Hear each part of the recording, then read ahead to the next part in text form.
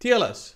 Today I'll be showing you how to get TLS encryption on all your sites for free, without having to pay for any domain names and without having to pay for any certificates. So no more of these nasty unsecure connections, and the best part about this, you can do this also on your local network, so you can secure your local website. So if you're like me and you happen to have a lot of web admin interfaces and you don't want to be looking at those pesky IP addresses on unsecure connections, you can convert them to a nice, clean, crispy HTTPS URLs. So basically what we're going to be doing today is we're going to be creating our own root certificate authority, and we're going to use that authority to create our own certificates, which we can hand down to our website, and then we can import the certificate authority to our browser, so then our browser can trust the website. So if you're new to certificates or you don't know how they work and this all sounds like gibberish to you, then please allow me 2 minutes to explain to you how certificates work, so you can have some basic understanding of how things work and what we're going to be doing today. And if you already know how certificates work and you don't need my help, then please feel free to skip around. I'm going to leave timestamps. So let's start with the theory. This is your web browser right here, and this is a website that you're trying to access. How does your browser know this website it is who it claims to be? How does it know that the identity of the website has not been changed, or the website is not just a clone that's using the same URL and trying to steal your data? So this is where certificates come in. And the most basic explanation of certificates, you can think about them like private keys. So each certificate is completely unique. It gets generated by using computer entropy and can be used to define an identity.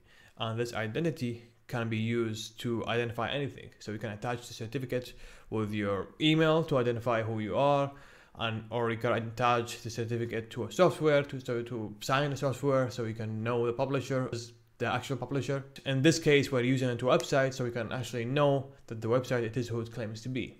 Alright, so let's say this website, DuckDuckGo, now has its own certificate, and it can send this certificate to our browser. The certificate is completely unique, that if somebody tries to impersonate this website, they won't be able to recreate the certificate unless, of course, they steal the certificate as well. But usually these certificates are either password protected or they are hidden in some vault somewhere. And they also have an expiration date. So the certificate needs to be renewed and needs to be trusted by your browser. But this is not enough. Why? Because then anybody's going to be able to make their own certificates. And if anybody can make their own certificate and give it to your browser and your browser is going to automatically trust it, then this is not a valid system. Because if somebody's going to try to impersonate DuckDuckGo, they're going to just be able to make their own certificate and send it to our browser, and then our browser can trust it, and that creates a problem. So this is where certificate authorities come in. What certificate authority basically is, it's a third-party authority that both the website trusts and your browser trust. And what happens now, instead of this website automatically creating their own certificate, they're going to make a certificate signing request, and they're going to send that to the certificate authority. And then what the certificate authority is going to do, in theory, they're going to look at the certificate, and then they're going to look at the website details, and they're going to be like, yep, this website is legit, it is who it claims to be, and it's the actual owner. So then they're going to sign the certificate and hand it down back to the website. So now, when this website sends a certificate to your browser is going to trust that certificate because it's signed by the certificate authority. But how does your browser know it's signed by the certificate authority? Your browser is going to have a copy of the certificate authority. So then it can use the certificate authority to validate this website certificate and check if it's actually being signed by the actual certificate authority. And we can actually take a look at that right now. Alright, so I'm going to go ahead and open the browser. And for this example, I'm going to go to DuckDuckGo. And if we click on the log icon, we click on show more information, view certificate, we're going to see all the certificate information and the business information. So for example, we can see this business is in the US, and this is the state that it's in, and the URL for that business, including all the subdomains. And here we see the issuer name. So this is the certificate authority that has signed this website certificate. And this one happened to be DigiCert. And we can also see right here the expiration date for this certificate and some more information such as the public key, what is this key used for. So it's used for keyEncipherment and digital signature, and some more nice handy details about the certificate. And if you want, you can manually download the certificate and we can look at the certificate itself, and we can look at the actual certificate chain, so we can inspect this in a third-party program and see what that actually contains. And now we can take a look at all the certificate authorities that our web browser is already trusting. So if I go to settings, search for certificates, click on view certificates, and under authorities, this is all the certificate authorities that our web browser automatically trusts. So any website signed by any of these authorities, our browser will automatically trust and is going to be able to make a secure connection to that. So here, if we search for DigiCert, here we can see the certificate authority that signed this website is already imported in our browser. So any website has been signed by this certificate authority, our browser will automatically trust. So now what we're going to be doing is we're going to be creating our own certificate authority, and we're going to import that to the browser, and then we're going to use the same certificate authority to sign a certificate for our website. So let's get to the good stuff. Let's get to the technicals. First thing first, we're going to need a website, so we're going to have something to test on. I'm going to be using Docker, so I can get an Nginx image and use that to have a basic, easy website. So I'm going to run sudo docker run /d for detached /p for port. I'm going to have port 80 to port 80, and then also going to have port 443 to port 443. I'm going to give it a name. I'm just going to name this website.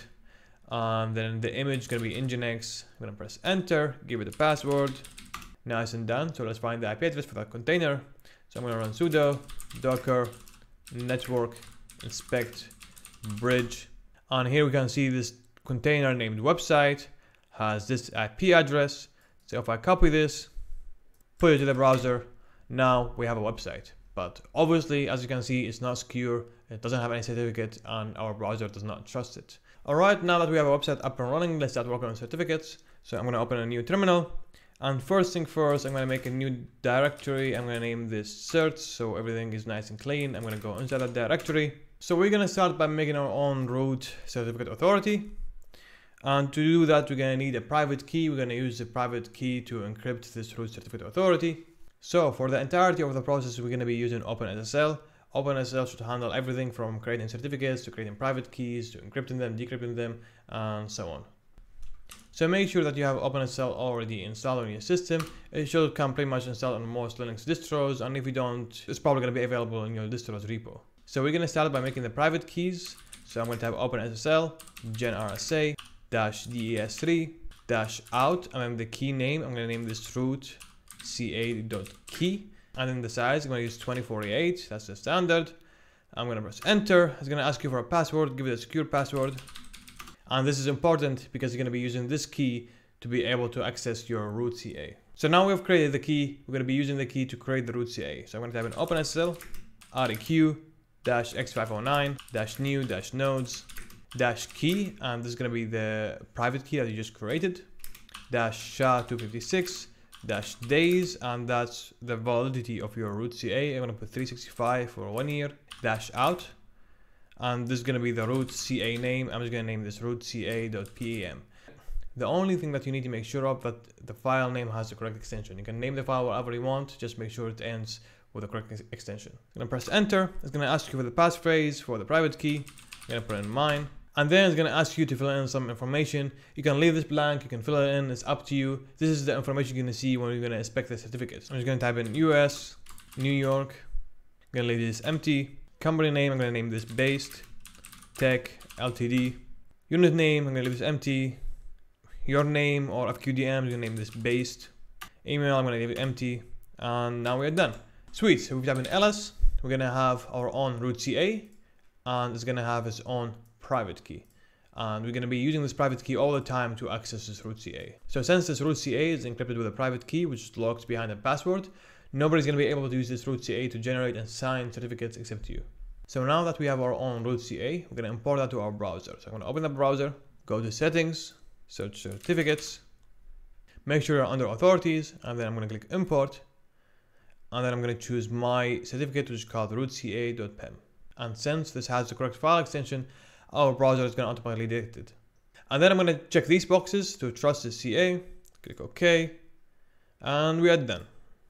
Now let's start generating the website on certificate. So again, we're going to start by making the private key. I'm going to type in OpenSSL genRSA -out, and give this a name. I'm just gonna name it website.key and then give it the size 2048. Sweet, now we have a key. And obviously if you want, you can also encrypt this key with a password, but then it will make the process a bit more complicated because you're gonna need to tell your web server to unlock this key somehow, which is not that hard, but I'm gonna leave it with no password since this is just a demo. Now we're gonna create a certificate sign-in request. So then we can hand the sign-in request to our root CA to sign it. So I'm gonna type in open SSL, req for request, -new, -key, and then I'm gonna choose the key that I've created for that website. -out, so we generate the certificate sign-in request, which I'm gonna name website.csr, which stands for certificate sign-in request.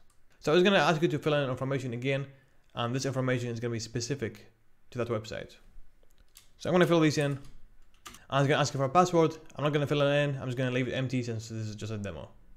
Option common name, I'm gonna leave empty. And we're done.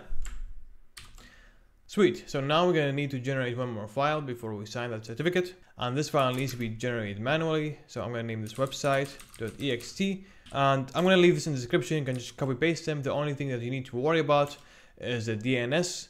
And change this to whatever DNS name that you have for that website. So if you bought a domain name, put the domain name in here. If you didn't buy a domain name, you can put whatever domain in there and then create a manual DNS entry in your system to access that domain. For me, I'm not gonna use a public domain name for this project since I'm just gonna use this locally. So I'm gonna create my own manual DNS entry and I'll show you how to do that. So if you're creating manual DNS entry, this can be pretty much wherever. I'm just gonna type in basetech.lol. Save and quit. Now we have all the files that we need. Let's start signing our certificate. So for the last and final command, I'm going to type in OpenSSL x509-req-in for the sign-in request. And for me, it's going to be website.csr-ca for the certificate authority. I'm going to put mine in. -ca key for the certificate authority key.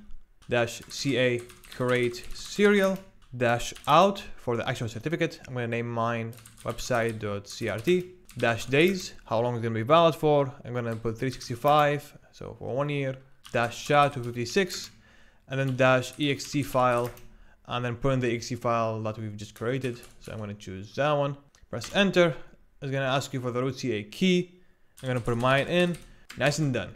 So now if I type in ls, let's see what we have in here. We have the root CA. We have the root CA key. And then we have the website certificate. We have the sign-in request, the exe file, the website key, and the SRL file. The most important files that you need to worry about in here is the root CA, of course, and key, and the website sign certificate and this key. So now that we have the website certificate and its own key, let's give these keys to our web server. So since mine is running in Docker, I'm going to copy these files to Docker.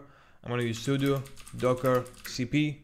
I'm going to copy website.crt to the container named website.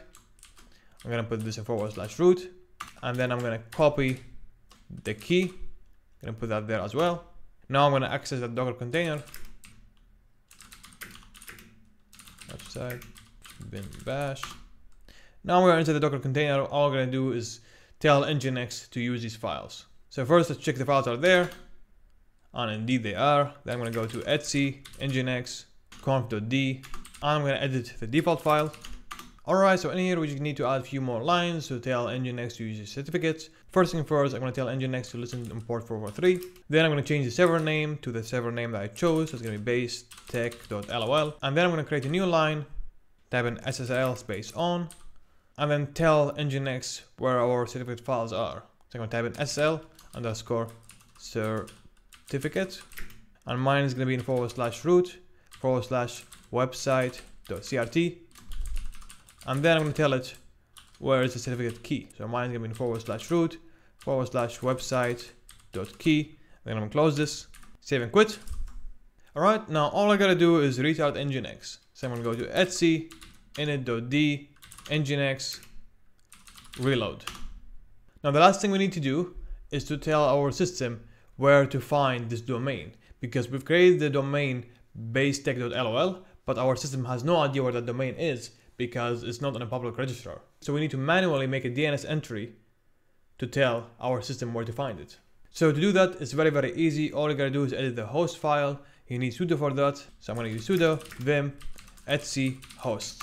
In here, make a new line, and then put in the IP address of the website. Mine's gonna be 172.17.2, and then put in the domain name for the website. So mine is gonna be basetech.lol. Basically what this is doing is just telling our system that if you wanna look for basetech.lol, it's right there. So save and exit. Now we should be done. We've created our own root CA, we import it to our browser, and then we signed the certificate and we gave it to our website. And then we made a DNS entry to tell our system what the website is. So now if we open a web browser and we go to 172.17.02 and we see that nothing changed, and that's because we are still using the IP address. But now if we try to go to https basetech.lol, we can see it's nice and encrypted. So if I click on this, it's going to tell you that the connection verified by the certificate issuer that is not recognized by Mozilla. This basically is telling you that the certificate authority has not been imported by default. And that's because we made our own certificate authority. But since it's our certificate authority, we trust it, so that's completely fine. And if I click on more information, we see it's verified by basetech.ltd. And if I click on view certificate, this is the information that we imported manually, but basically the country, state, organization name, basetech, and common name. This can be wherever I just name it based. Expiration date is exactly 1 year from now. The DNS name is exactly the name that we gave it. And this is some more general information about the certificate. And the second tab right here is information about the certificate authority, not just the certificate alone. So that's about it. Now you don't have an excuse to use these nasty unsecure IP addresses. Instead, you can have a nice clean encrypted URL, and you don't need to rely on anyone to create you the domain names and the certificates. So that's about it for this video. Thank you very much for watching. If you enjoyed the video and want to see more content in the future, then please subscribe. So that's it from me. I'm gonna peace out, and I hope you're gonna have a wonderful day.